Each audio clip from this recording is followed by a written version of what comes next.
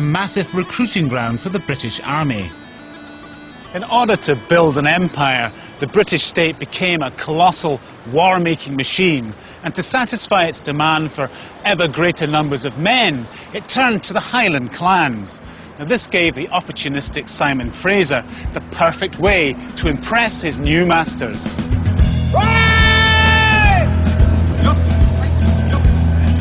Historian Andrew McKillop is taking me to Cameron Barracks in Inverness.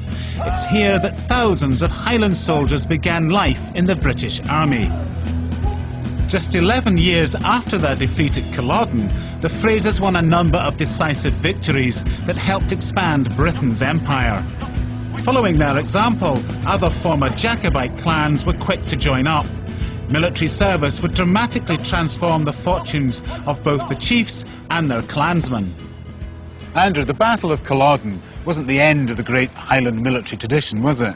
Far from it. If anything, all that happens is that the state takes over the management of it. The British state has an awful lot of manpower needs. It's fighting major wars in Europe, and of course it's got its empire to look after.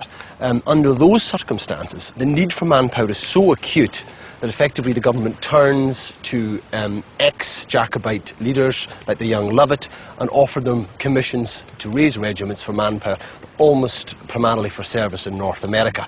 And when that happens, the experiment works very effectively. Lovat is able to raise well over 500 men in a matter of 3-4 days, and that's pretty unprecedented.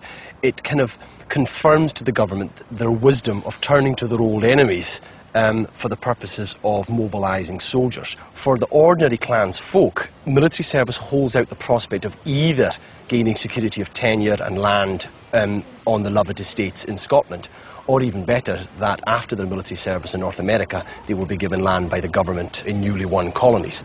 Let's have a look inside. Aha, good old-fashioned army barracks. It's very Spartan. But what you're saying, Andrew, is that army life was a very attractive proposition to Highlanders back in the 18th century. So attractive, in fact, that by the 1800s you have 30 to 40,000 Highlanders in British Army service. Now that's an enormous number. When you think of the fact that the Highlands only has around 300,000 people in it, you're looking at an extraordinary amount of manpower. The fact is the army's taking over a lot of the roles which were normally associated or had been associated with clanship and the chiefs. But I think at a cultural level, it also enables a society where fighting had always been culturally important for young men. It provides an outlet for that.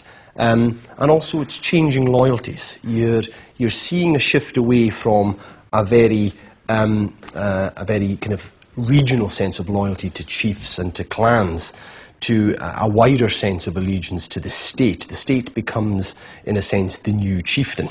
So how did this affect Simon Fraser's fortunes? Well, he has an extraordinary, successful career. I mean, by 1746-47, he's an attainted rebel. But now, by the time he dies in 1782, he's a major general of the British Army. I mean, you can't get any more establishment than that. He lives in Downing Street in London. I mean, again, there's another irony. And he's a personal friend of the British Prime Minister. I mean, military service has effectively made him an integral part of the British establishment. So it's kind of arrived, really? Very much so. In 1774, General Simon Fraser had risen to such prominence that he was able to secure his ultimate objective, the return of his ancestral lands. Not bad going for a man who spent a year imprisoned in Edinburgh Castle as a Jacobite rebel after the Battle of Culloden. Simon's road to recovery was built on naked ambition and ruthless self-interest, but would never have been possible without the unique fighting qualities of Clan Fraser. General Simon Fraser of Lovat began a new military tradition. Successive clan chiefs would raise regiments to fight for king and country, recruiting men from their Highland estates to serve the British Empire. This impressive war memorial in Beaulieu isn't just to the fallen, men who lost their lives in the Boer War in South Africa between 1900 and 1902. It also commemorates the raising of a unique Highland regiment, the Lovat Scouts. And the inscription tells the whole story. Erected by the Lovat tenantry to commemorate the raising of the Lovat Scouts for service in South Africa by Simon Joseph's 16th Lord Lovat. He's a direct descendant of Simon the Fox and Simon the General. Now that's a celebration of a clan chief, a Fraser clan chief, raising a regiment in the 20th century. Fort George was built following the Battle of Culloden as a reminder of the government's determination to enforce its rule over the Highlands.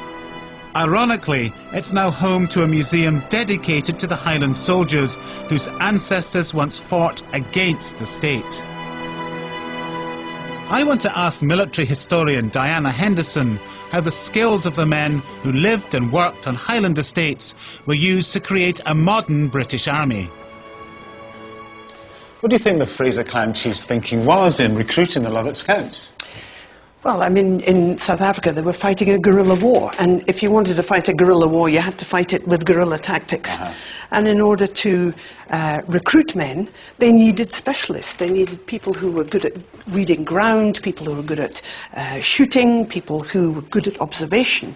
And here, Paul, you've got the Lovat Scouts exhibition here in Fort George. And you can see the transition between the old colourful uniforms and suddenly they're into khaki, they're into disguising themselves, they're into guerrilla tactics. These were men who were used to stalking deer and being patient in salmon fishing and all the things that make up Highland estate. And then they carried this on into the First World War, where the Lovat Scouts were used as observers in small groups, and they would go forward, they would recce, they would suss the enemy out, they would creep right forward into the enemy positions. They were very, very skilled men, and it had come from the land, it had come from here in the Highlands. At the start of the 20th century, the Fraser's clan chief had seen that the unique qualities of the Highland soldier could play a vital role in a new age of warfare. The success of the Lovat Scouts in the Boer War and the First World War led to the incorporation of their unique fighting skills into the British Army's elite forces. And by the Second World War, Lord Lovat, the 25th Clan Fraser chief, was playing a key role in training Britain's commandos. The Highlands suddenly became a very important area for training volunteers. We had 250,000 acres to train over, and we were given as much ammunition as high explosive as was needed for blowing things up and shooting at each other, and we really conducted a war all our own. And the ones who couldn't make it were given the sack and sent back to their regiments. The elite forces who were trained by this renowned Fraser clan chief are still remembered in the Highlands today. In the 12th century, Lord Lovat's great ancestor arrived from Normandy to settle in Scotland and gave rise to a great Highland clan. Throughout their long history, the Frasers have won and lost on the battlefield, but their name has become a byword for both honour and courage. On the 6th of June 1944, the Frasers' extraordinary military campaign came full circle when Lord Lovat landed on Sword Beach during the invasion of Normandy at the head of his commando brigade. Lord Lovat had come back to where Clan Fraser had started. The descendant of a Norman knight who'd fought with the kings of Scotland and of Simon the Fox, who'd been executed for treason, was now helping to liberate Normandy. And at his side, his piper played the Lovat's March to War.